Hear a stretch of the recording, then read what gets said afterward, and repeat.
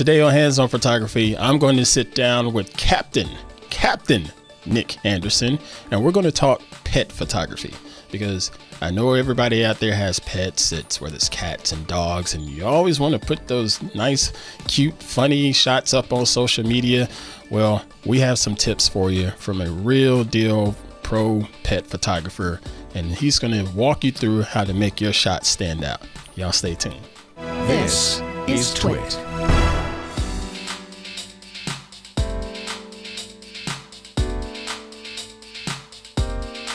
Hey, what's going on, everybody? I'm Ant Pruitt, and this is Hands on Photography here on TWiT TV. Hope y'all are doing well. I am unbelievable as always. If this is your first time catching the show, I'm going to make you pause right now and then go ahead and hit subscribe in whatever podcast application you're enjoying this on, because we're on all of the different services. We're on Apple Podcasts. We're on Spotify. We're on whatever the heck Google uses for podcasts. If you're not sure, just head on over to our website, twit.tv/hop. That's twit.tv/HOP for Hands on Photography. And you'll see all of our subscription options there. And you'll see all of our previous episodes and show notes and all of that good stuff in there. Because I actually get the opportunity to sit down and chat with some really, really fascinating photographers and really, really good photographers. And then there's people like this guy here, Mr. Nick Anderson. Yeah, you're really scraping the barrel end. Lovely to see you there. You're looking so cool there. I love it. I have my moments. You know, before Excellent. We started, my heart rate was up. So I'm slowly trying to calm down so I can successfully do a podcast with you, Mr. Nick Anderson. So long as there's lots of laughter, that's fine. And your heart rate's, good. Like that bit of adrenaline. I'll take it. But I'm glad to have you on. I reached out to you because I've been dabbling with pet photography, and you, sir, are a daggum veteran when it comes to pet photography. And you told me pre-show you've been doing this for about 10 years, and jeez, man, I can only imagine the wealth of knowledge and information that you're going to have on this subject, because pet photography is not as easy as one may think that it is. You see all of this stuff on Instagram of people sharing their cat photos and dog photos and stuff like that. But it's a big difference when there's someone like you, a true professional, sits down with their camera, regardless of what the camera is, and snaps and click that shutter. And it just turns out to be a beautiful piece of art. So thank you for joining me today, and thank you for agreeing to share some of your wonderful information and tips and tricks. But I want to allow you the floor to, tell everybody a little bit more about yourself and some of the things that you've been doing, because, last I heard is you just been chilling in this wonderful world called retirement. I wish chilling was, exactly what I have been doing, but my life has become so full since I gave up my number one job. And I'm going to balk a little bit about being called a professional, because, in my book, a professional actually makes their living photography, and I've never been able to reach that level, partly because I used to have another job, and you can't really devote enough time to photography if you're trying to hold down two jobs. So I sort of picked up cameras when I was about 7. So I had a box Brownie. I think a lot of kids in my age started off with a box Brownie, and when I was 18, 19, my girlfriend at the time, who worked in a department store, bought me my first single lens reflex, and it had no light meter, no nothing. It was completely manual, and I kind of taught myself.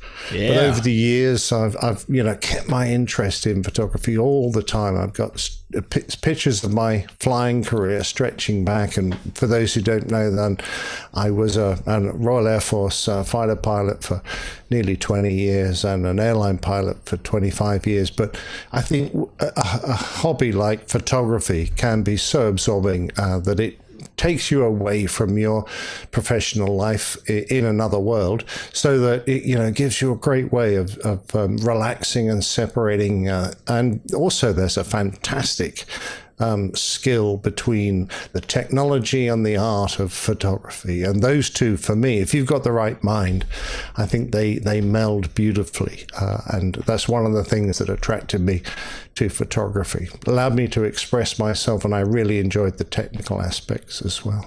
Man, see, you snuck something in there saying that your primary career was not photography. Your primary career was freaking flying airplanes. Yeah, that's right. And not just any airplane. You flew fighters at one point. Absolutely, yeah. In the Air Force, I flew the F-4 Phantom, a beautiful American fighter. I flew the F-18 Hornet when I was working with the Australians for several years.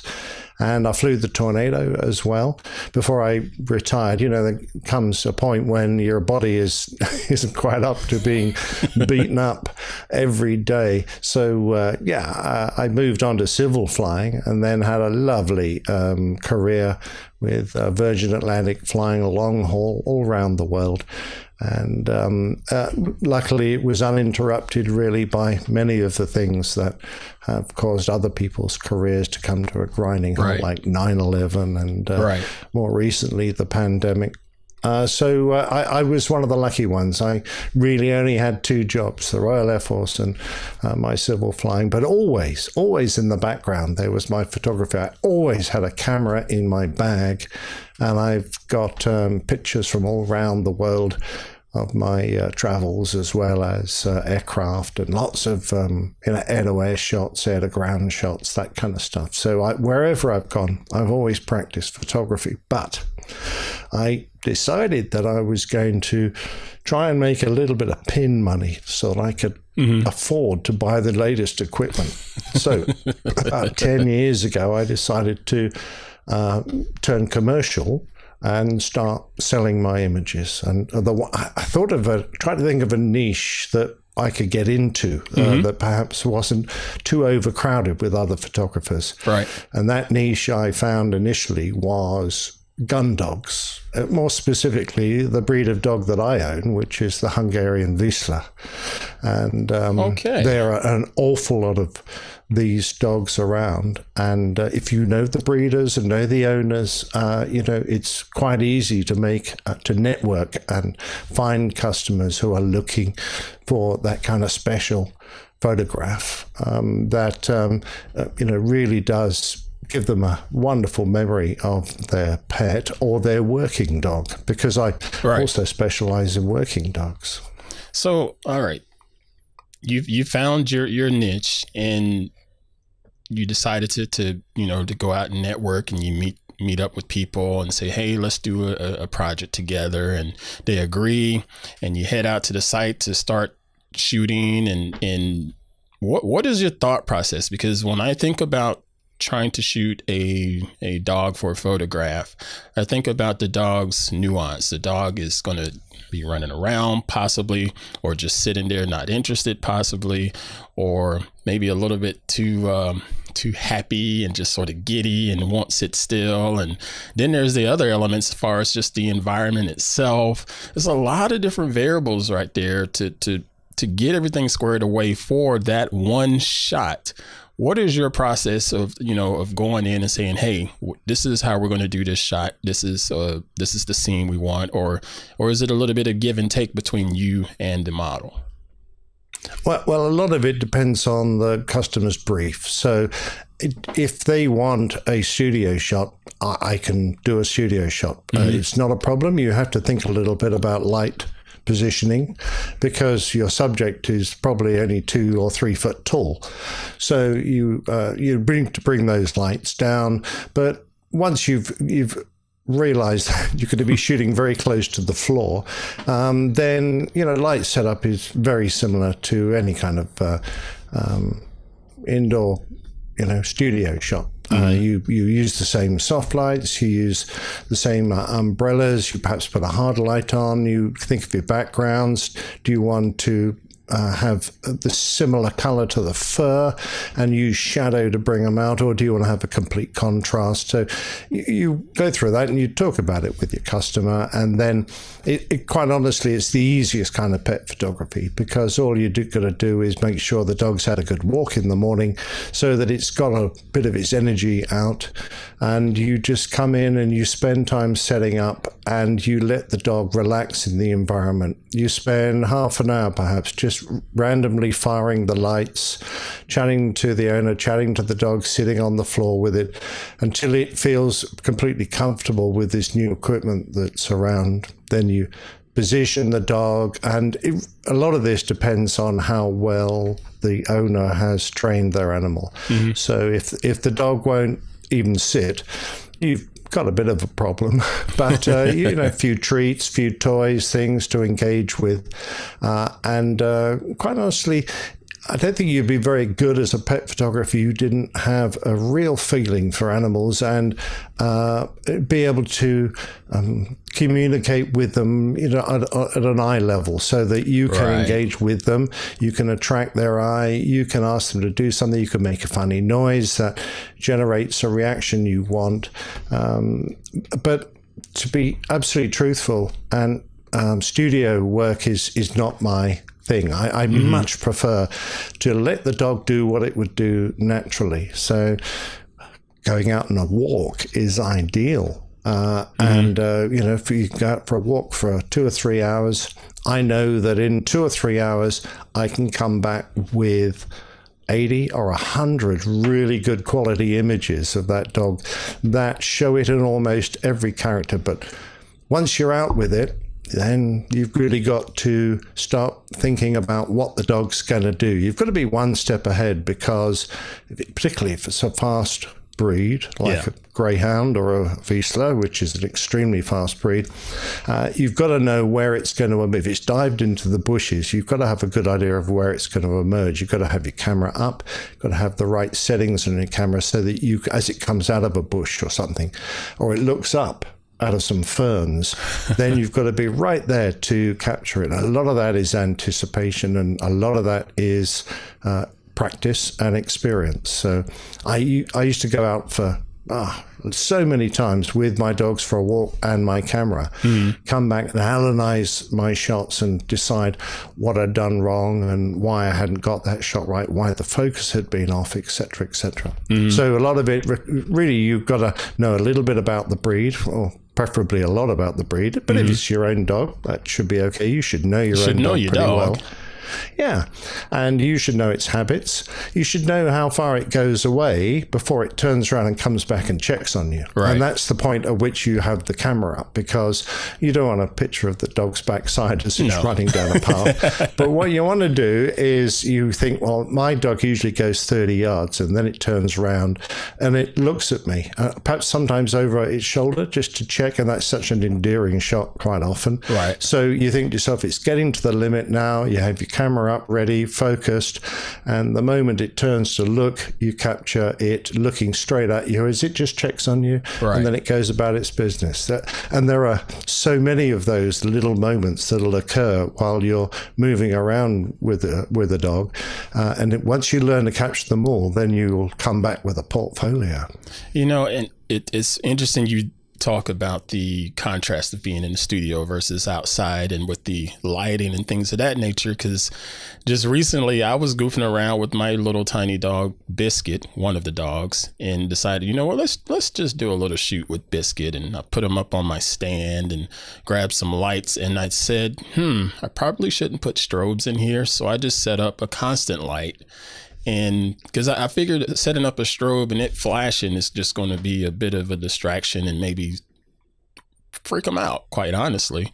So I went with the constant light, and that shot still came out pretty daggone bad, because it's just, it's a tough task to get the dog to sit still and try to train them to focus, and because as they're moving around, any little micro movements can be picked up as motion blur, and you'll lose the focus on it. What shutter speed had you decided on?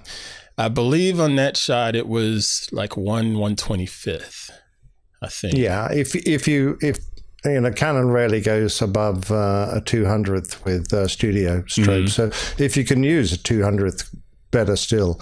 But it's one of the reasons I prefer outside, because if I'm outside with the dog, even if I'm doing a fairly static shoot, I will rarely have my shutter speed below 1,000th. Right. Because, you're right, that slight movement, and dogs can turn their head and move, and they can lift a paw, or they can twitch an ear. Right. And then all of a sudden you've got a ruined picture. And also, I hate to say it, but you need to be a bit of a machine gunner. Right. There are various reasons, and 10 frames a second is fine. So if you've got a Canon 7D Mark II or whatever, I think it shoots at about 20 frames a second. On memory. Anything 10 to 20 frames a second is usually okay. But the point is that the dog will move fast, and if you try and capture the one single moment, you've got to be an expert, a real expert, to be able to do that. Better be a marksman, the rest and of expert. Exactly. The rest of us will, shoot 3 or 4 frames, a little burst, just to make sure that we bracket that moment where we want the dog to be looking at us. And the other thing is, the dog's moving fast. The dog's jowls flap up and down. All the skin around its eyes move up and down. Right. And it looks completely awful for, say, 9 frames out of a 10-frame burst. It looks like some monster from outer space come down and suck your soul out. But that one frame, when perhaps all its flesh is in transition and it looks like a dog, is the one frame you want to grab, because that's the one where you think, right, it's running at full pelt. Its face looks normal. In fact, it looks brilliant because it looks engaged, eyes staring. Perhaps all the feet off the ground, as they do when they're running. They get even a little dog will at some point when it's running have all 4 feet in the air. And if you're down low enough, you'll get air between it and the ground. Just looks fantastic. And so you can get a little poodle, little miniature poodle. You can get it flying. Small dogs, big dogs. It happens to them all eventually, and that's what you want.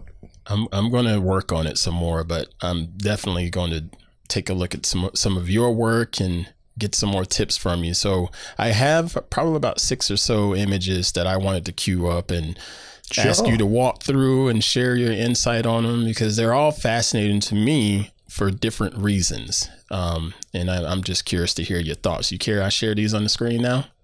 Absolutely. All right, so let's pull these up here. Let's see, which button is it, Ant? Is it this button? Yay, I got the right button.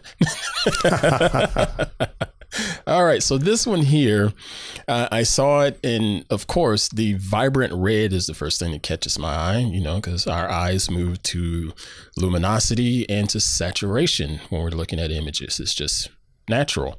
But it is beautifully done with I love just the standard common pose of this dog walking.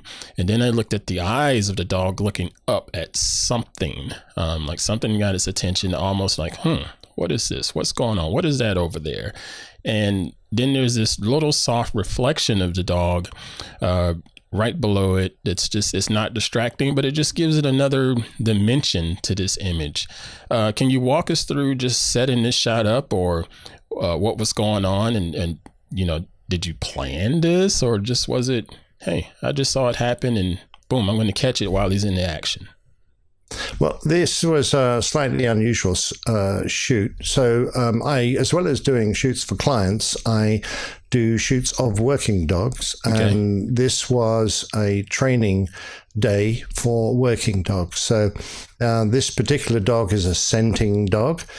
So it is being taught to hunt down a scent. And these dogs use a variety of different training scents. So it might be a clove or some gun oil or something similar that it follows. And then I'll go around with the instructor, in this particular case, the lovely Georgie of K9 Brain Training. And she showed me where the hides were.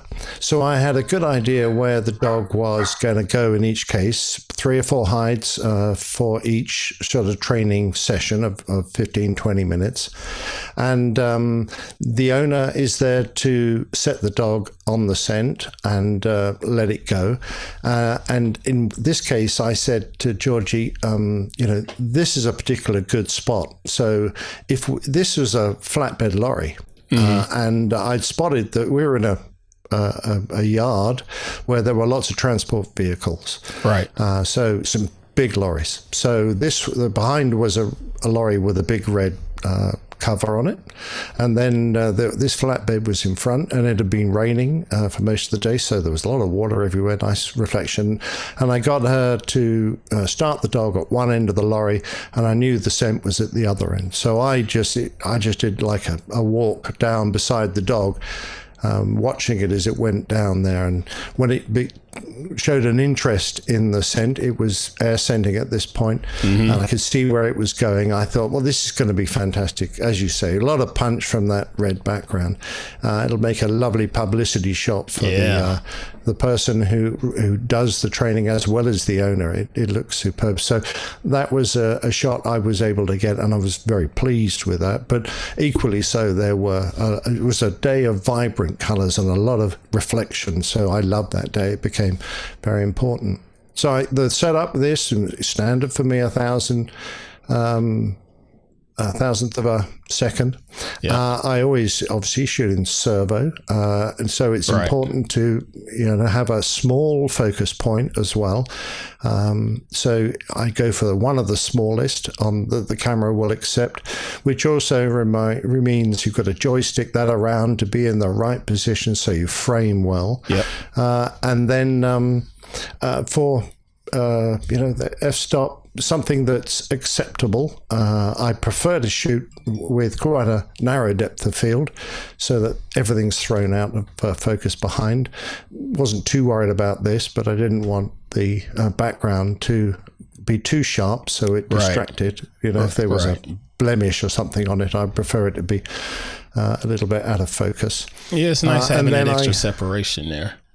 Absolutely, yeah. So the dog stands away from it. And then I let the ISO float. So I set the ISO to auto, and that controls my exposure for me. Nice. So I don't have to worry. I always shoot in manual, so I got control of both speed and aperture. And the floating ISO is just brilliant. When that facility came in, it stopped a lot of messing about with the camera settings as I was going along. Made life so much simpler.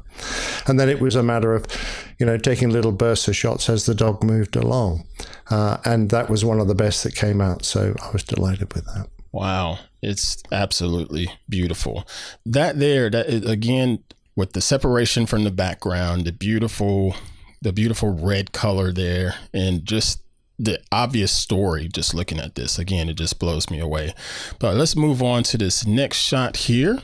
A little bit different, a little bit change of pace, but at the same time, looking at some of the stuff that you mentioned earlier about being able to just let the dog go outside and let the dog just be a dog, this stuff starts to make sense to me now, because I initially thought, okay, he probably had this dog just go sit over here in the brush and just pose and sit there. And I got a hunch that is not the case. No.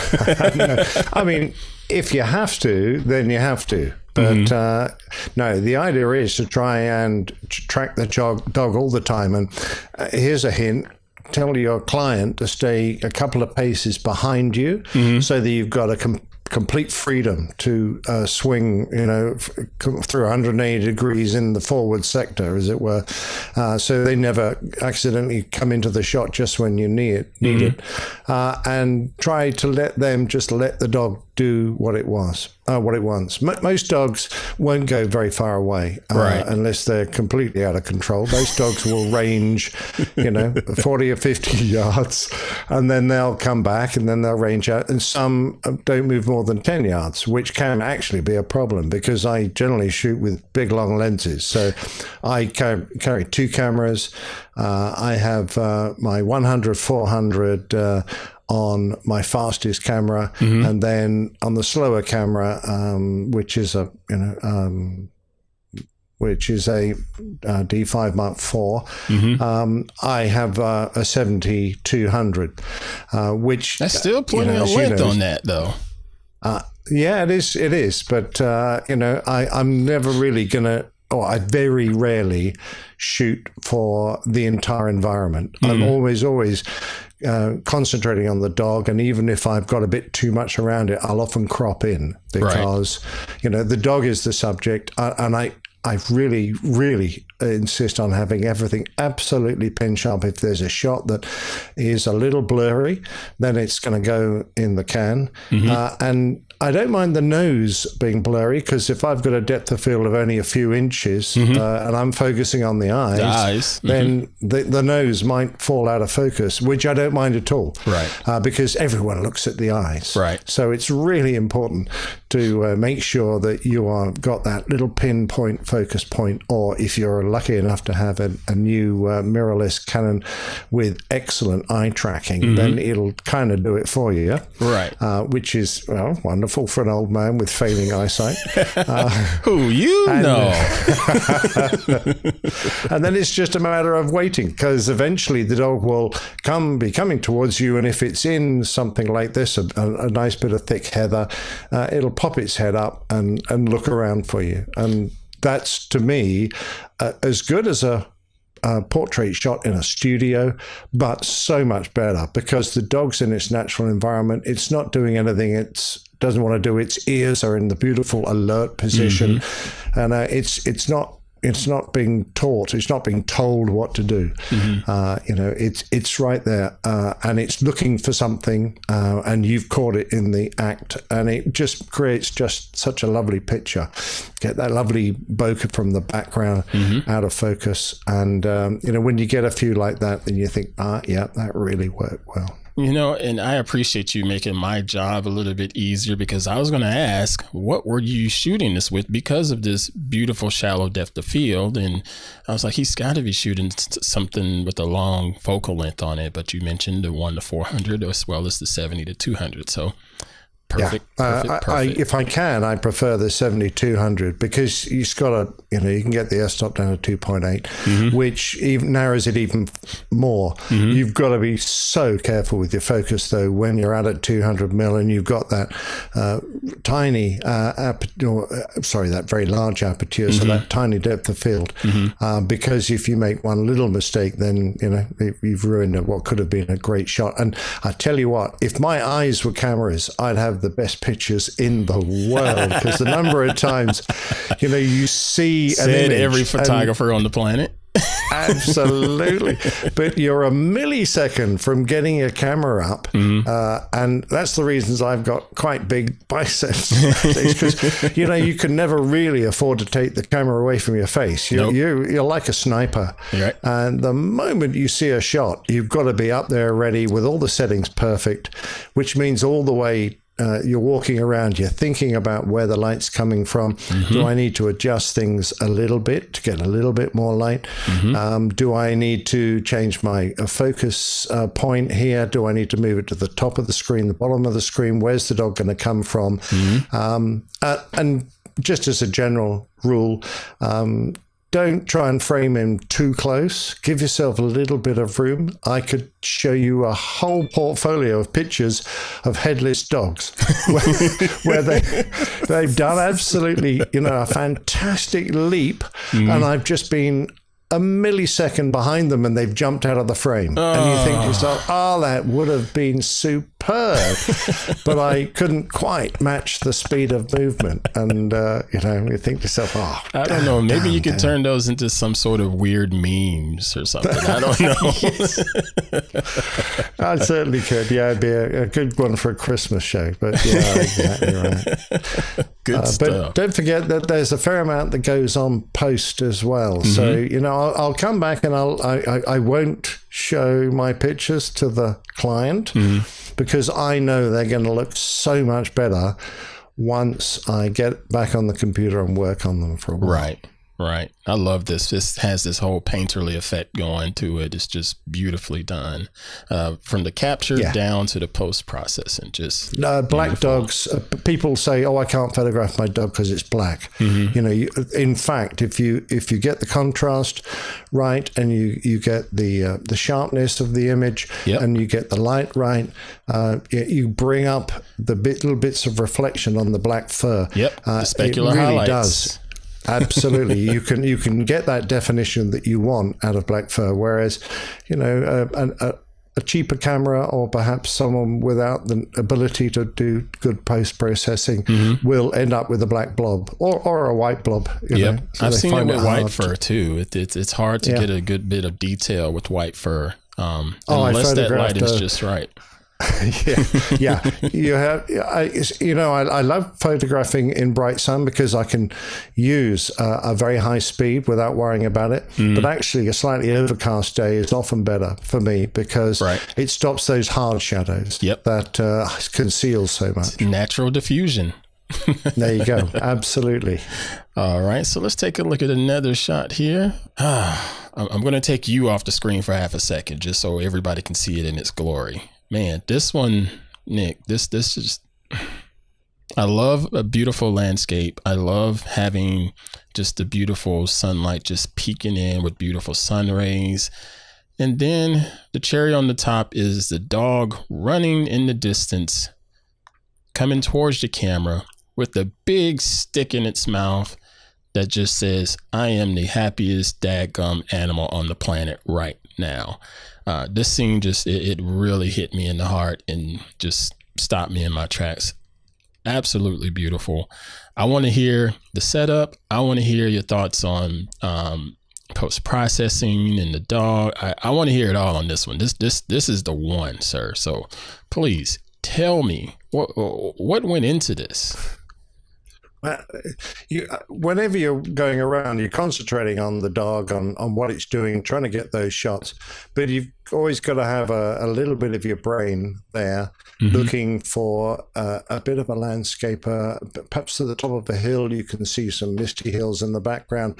Somewhere, where you will get a great background. No one just wants a picture of their dog.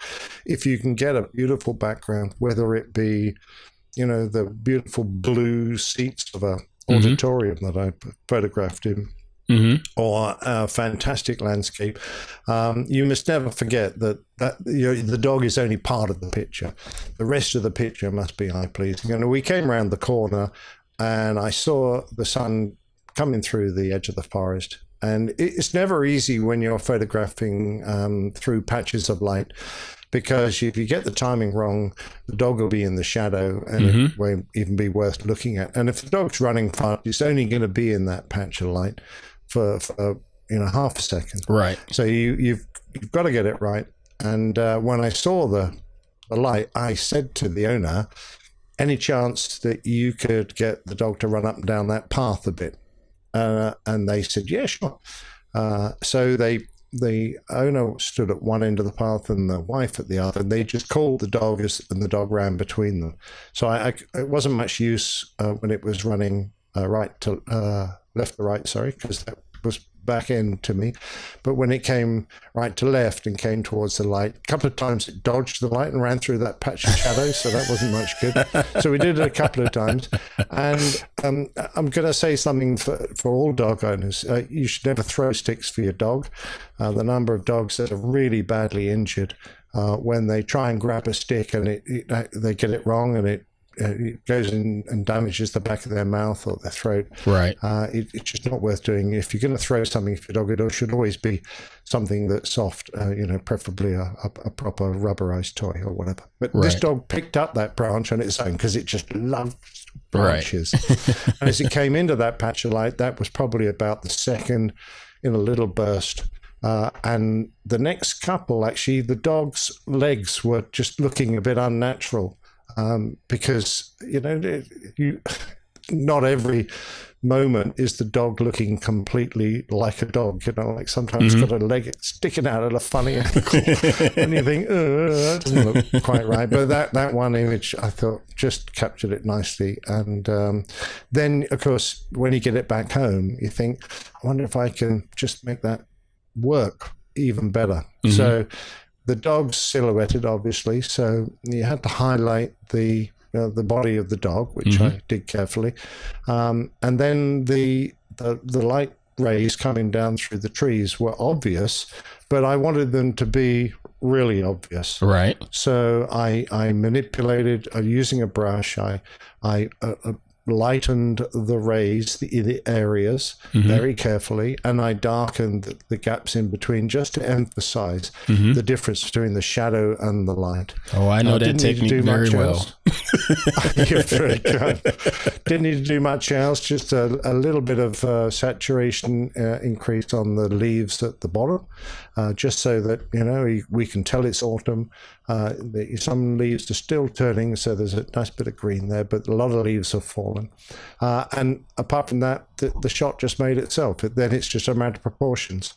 I couldn't get the dog at either of the thirds on the left or right, but I could get him the third on the bottom. So that was my aim, and to give enough space above to be able to see those beautiful light rays coming through. I mean, the image also has atmosphere in it as well. It's kind of smoky and it's nice. It was quite an early morning. There was a lot of frost around. Right. And as the day warmed up, all that frost starts to melt and turns into wisps of steam, which is what that mistiness is. And, it looks kind of fairyland magical. And not often you get out and it's a lovely day like that. You'll come back to the same spot the next day and it'll look completely bland. But today you're lucky, Absolutely. Hopefully, if you can get beautiful. one shot out of a shoot that is special like that, then you've done well. Absolutely beautiful. Man. Captain Nick. Whew. Dude, this was beautiful work. Beautiful, just I'm blown away. I knew you were good, and just seeing more and more of these images, it's just like, wow, man, he's crushing it. Just, I really, really do appreciate you hanging out with me today and going through sharing the nuance in shooting pet photography. It's not as simple as pick up the camera and shoot. There's a little bit of thought process to it that tends to go a really, really long way. But before we get out of here, I want to offer you the opportunity to share anything that you'd like to plug, maybe a particular podcast that I listen to every single week. That's one of my favorites. Is anything that you'd like to share and plug? I don't know what you're talking about. Well, of course, for those who don't know, my aviation background has drawn me into podcasting, and in particular with the Airline Pilot Guy show. So if you have the vaguest interest in aviation, either as a pilot or a passenger, or just you like watching airplanes, then have a listen. Pop across to airlinepilotguide.com to find the website there. And I'm a co-host on that every week. It's a weekly show. It's a long show. It's close on 3 hours, and we cover all sorts of things. And I do a little special excerpt during that show where I cover a subject in aviation history that interests me. And we've got a great team. So Captain Jeff, a very experienced captain on a legacy airline. We've got Captain Rick, who is a freight dog and travels all around the world long haul. We've got Dr. Steph, who is the most lovely co-host you'd ever imagine, a terribly enthusiastic lady who's a back doctor, but when she's not doing that, she's running marathons, she's jumping out of airplanes, a skydiver. She's flying airplanes. I was going to say, she's also dumping people out of airplanes. Absolutely, yeah. Really, really good. She's just recently got her Twin Otter ticket, so now she's flying, twin engine, great airplanes, and she's a fantastic character to have on, and does all our aviation medicine stuff as well. So the great team, and not forgetting the lovely Liz, who is our producer, who lives up in Canada and does a lot of work in the background, like all good producers do, to make sure the show runs on rails. So that's my main interest when it comes to podcasting is doing that. And then, of course, for those listeners in the United Kingdom, although I have done photo shoots in Hong Kong, Los Angeles, Detroit, places all around the world, in the United Kingdom, if you're interested in a dog shoot and live in the south of England, then pop over to nickandersonphoto.co.uk and you'll find some information about me. That's just awesome. I love the show. And you mentioned the Plain Tales. Probably one of my favorite Plain Tales was the crew. She got on the PA and was meaning to mention it to the rest of the crew, but it went out to everybody, and she called everybody about feeding the cattle or something like that. She said. Oh, yes, that was the infamous, an infamous, this very senior lady who was one of our cabin crew who was trying to get the rest of the cabin crew up from the bunks because they'd been on a crew rest. And she thought she was doing a PA down to the bunk area and shouted down, "Wake up, you effers, the cattle need feeding." And little did she know, but that announcement went out to the entire echo. And realizing she was in danger of losing her job, she thought for a second, and then with ability that is well beyond me, she pressed the key again and in a much posher voice said, "Ladies and gentlemen, I'd like to remind you that the announcement system can only be used by the cabin crew." Such a good save. Such a good save. Absolutely. I love it. Captain Nick, thank you again for joining me. This has been just great. And I'm going to go ahead and ask you right here on air, can I have you back on the show again in the future? Oh, absolutely. I'm retired. I've got nothing to do but drink beer and enjoy myself. And this has been great fun. So thank you very much indeed, Anne. My pleasure. My pleasure.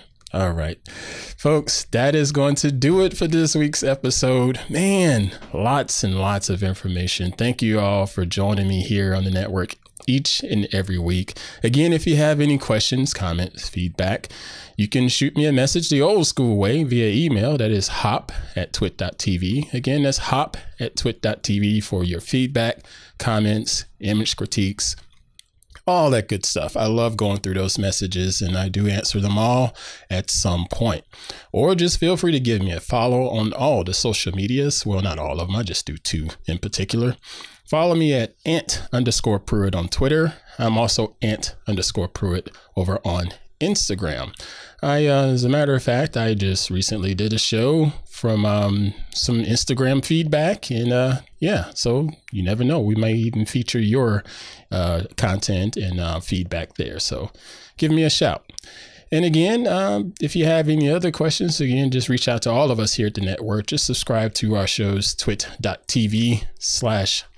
twit.tv/HOP, and you can leave feedback there as well. All right, folks, I'm going to get out of here. Thank you again to my man, Mr. Victor, making me look and sound good. And he works so hard on this show. He's got quite a job to do there, hasn't he? Hey, you stay out of this, sir. All right, folks, that's going to do it for us. You all take care and safely create and dominate. And we'll see you next time. No ads, just the content. That's what you get when you join Club Twit. You even get extras like Twit Plus, our new bonus feed just for members, and exclusive access to the Club Twit Discord community. Join now for just $7 a month and support Twit as we continue to create top-notch podcasts you expect and deserve. We're just getting started, so be one of the first to join as we build Club Twit from the ground up. You could be an early member. Go to twit.tv/clubtwit to learn more and sign up now. Thanks.